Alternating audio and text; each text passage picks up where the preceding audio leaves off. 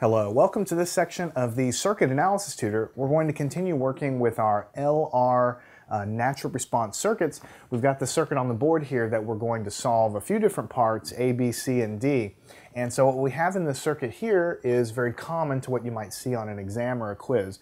We have a 100 volt source, 1 ohm resistor, 20 ohm, 5 ohm, and over on the other side of the circuit we have a 10 millihenry inductor in parallel with a 4 ohm resistor. So here's the setup, but we have a switch here. This switch is normally closed, and we have an arrow indicating that at T0, our reference time that we start paying attention, the switch is open. So prior to T0, it's been closed for a long time, which now you know means at least 5 time constants. So many seconds have passed typically, and this guy's reached steady state. Then we open it at T0, and what we want to find is several things, but first we're going to find what is the initial value of I. So here is the current is labeled in the circuit, flowing through this 10 millihenry inductor, and the reference direction that it's drawn as given to you in the problem is in the up direction. So the question is, what is the initial value of I? So again, when you look at these problems, when you have a switch opening or a switch closing at some time, you need to break it up mentally, and you need to say to yourself, what does the circuit look like when the switch is before T0? And what does the circuit look like when it's after T0? And you need to break that up mentally, draw pictures if you need to.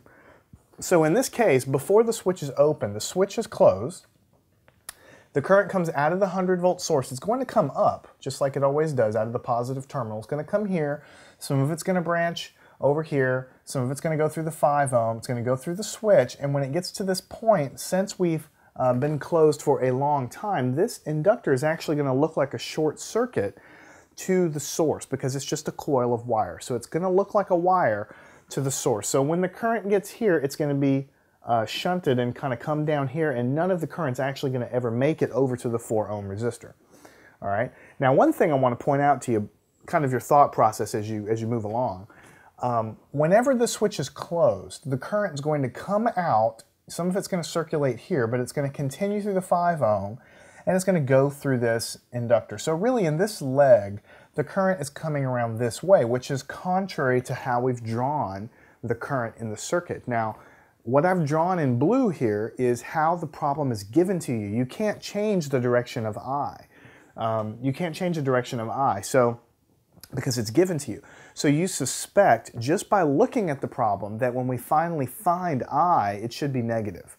Because we know the current should be coming out this way, and so we kind of suspect the current should be circulating contrary to what we've drawn here. So I really should end up being negative. So keep that in the back of your mind.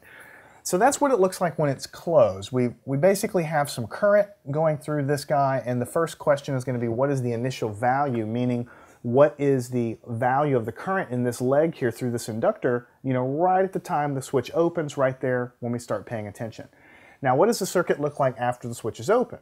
When the switch is open, we have a break here, a physical break. And even though it is connected down here, there's no return path for any current circulation at all over here anymore.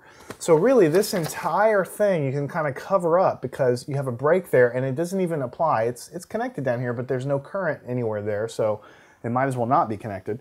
So you really only have this inductor in parallel with this resistor.